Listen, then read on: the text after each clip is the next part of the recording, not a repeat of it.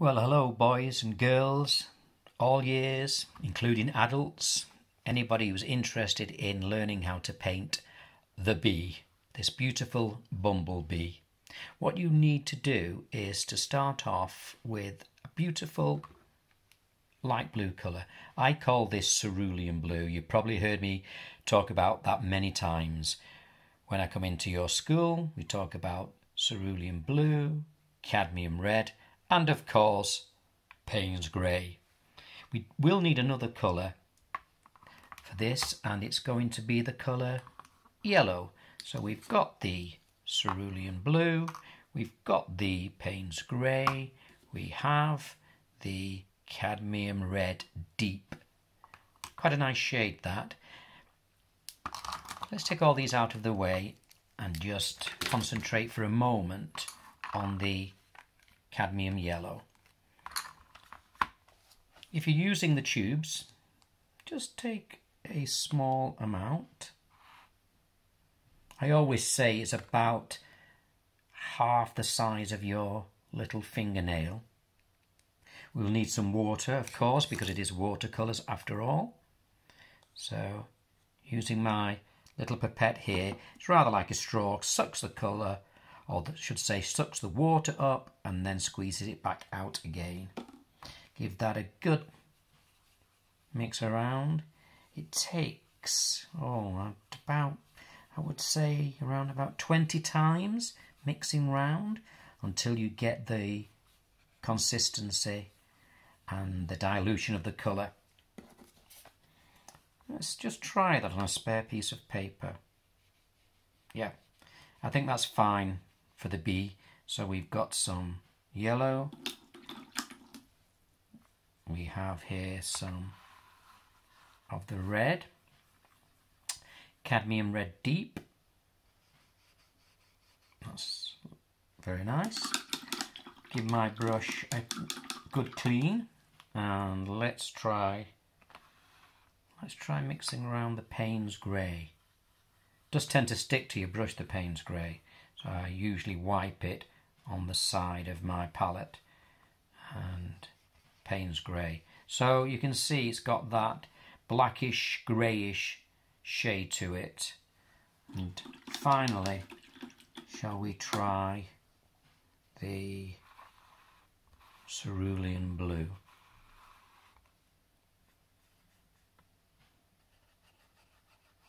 I think that'll do.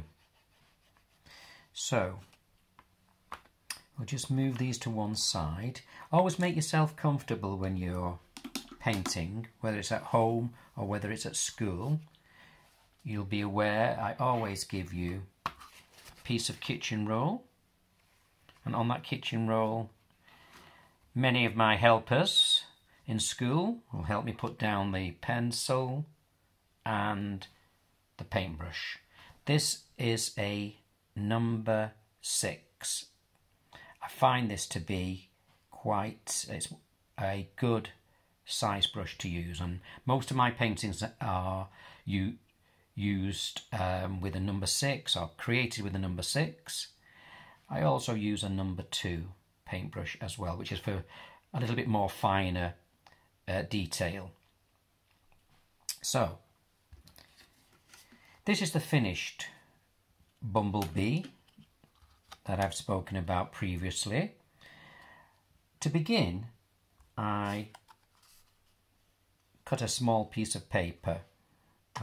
This is it's a few centimetres. Let's have a little measure there.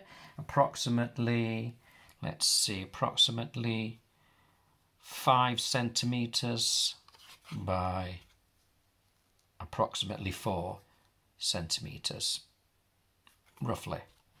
But it doesn't matter, you can make it smaller, you can make it larger. The idea is just to have fun, just to enjoy yourself and make mistakes. If you don't make mistakes, you're never going to learn. I make mistakes every day.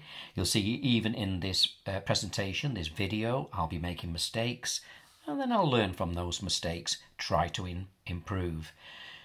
Nobody can go through life without making mistakes, and that's how we improve. As long as we try and keep trying, And as I have said previously, there is no special way of learning. It's simply, the secret, if there is a secret at all, is simply to practice.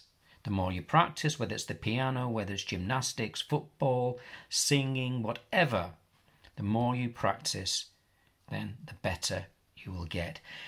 What I've done here, as you can see, I prepared a piece of paper already, and I did paint that over with a wash of cerulean blue.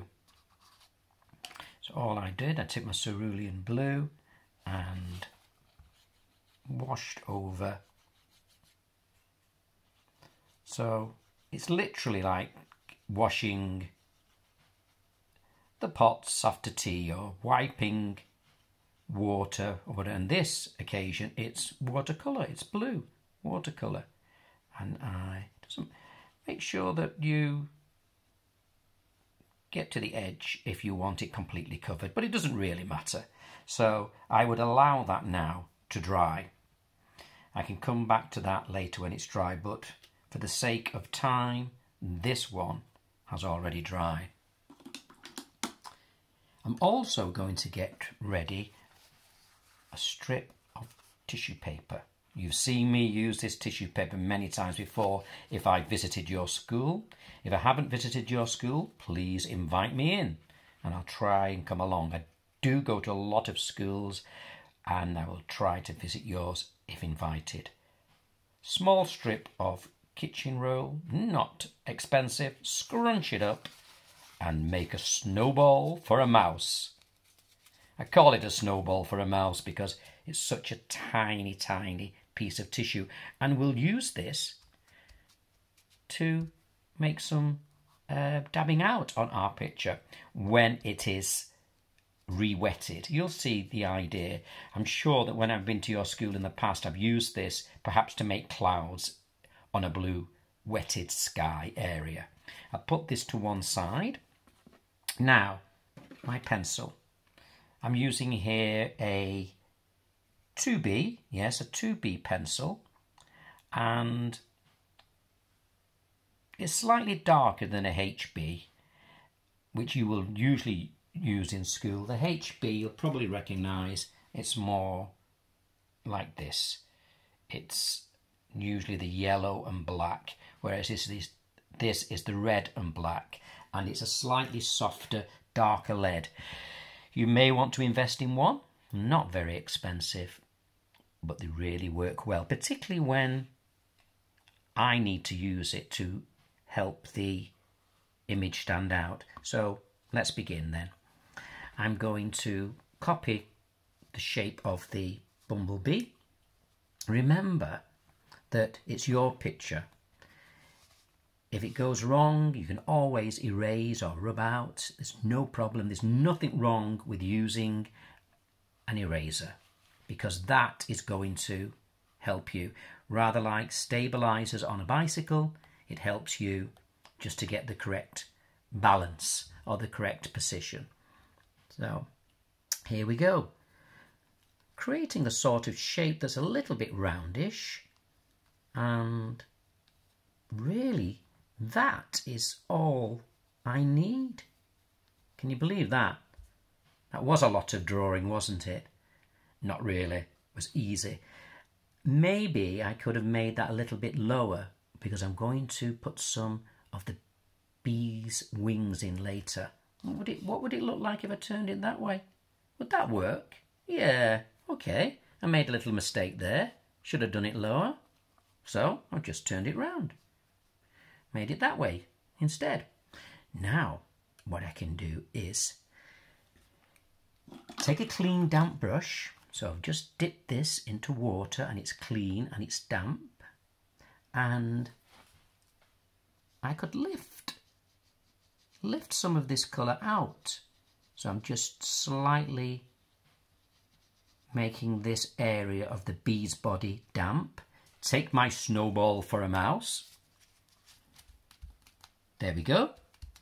It's now a nice dry, lightish area for me to start and get some of the detail of the bee.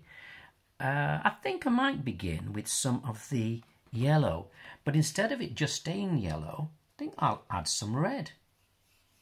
Red and yellow make, quite correct, red and yellow make orange. A little bit of orange on the bee's body. Fabulous that, Hugh. Really good. Perhaps a little bit more there.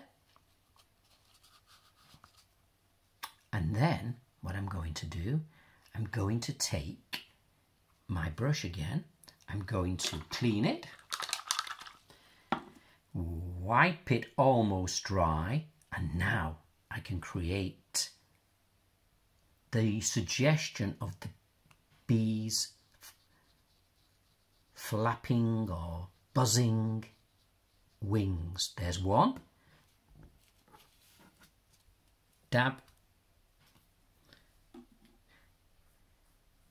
Slightly damp brush again. And here's the second one. Dab with my little piece of tissue. Oh, looking good. I think I need now to put some details. I could do the detail of the legs hanging in the air.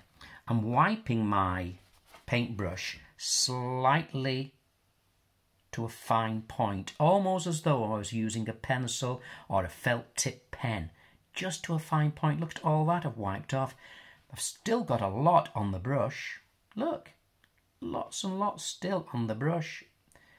Now I can hold the silver furrow, the silver part of the brush, and with the tips of my fingers I could just try and paint in maybe one little leg there and another little leg. What about some antennae? Fantastic. And now the suggestion of its head. I've tried to leave a little tiny white dot to suggest its eye, and here's some other aspects of its head. Looking really good. You've got to give yourself encouragement. That's what it's all about, isn't it? Encouraging yourself, believing in yourself. It does not have to be perfect. I think I need another leg, sort of coming round a little bit there. Bit too far, so magic tissue, dab off a little bit, and then maybe not make it, that's better, not making it come down quite so far. Oh, it looks like it's flying.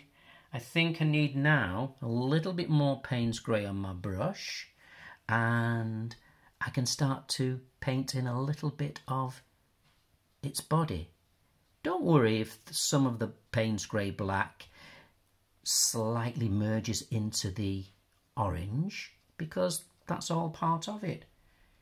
Wow,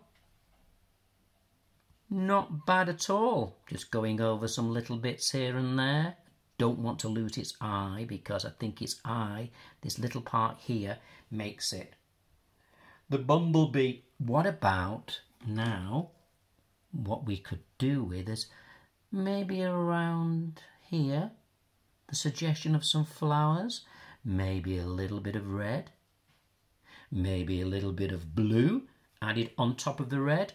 Blue and red should go slightly purplish. Maybe I'll start with a little bit of the blue again down here. I've got to hold that still with my thumb. It's such a little painting. It's flying into the flowers. Now I'm taking a little bit more red. Let the red and the blue slightly mix together. Well, washing my brush clean, I think that my little picture of a bee is complete. Look, I've got two now, haven't I? I've got one bee and another bee. They're looking for somewhere to fly to. They're looking to make honey. So I hope that you've enjoyed this little demonstration. If you have, please tell your friends, please subscribe, please let me know that you've enjoyed this lesson, and I'll be uploading some more very, very soon. So until we speak next time, take care, happy painting. Oh, and I must also remember to send you one golden wish. Are you ready? I've got it in my hand.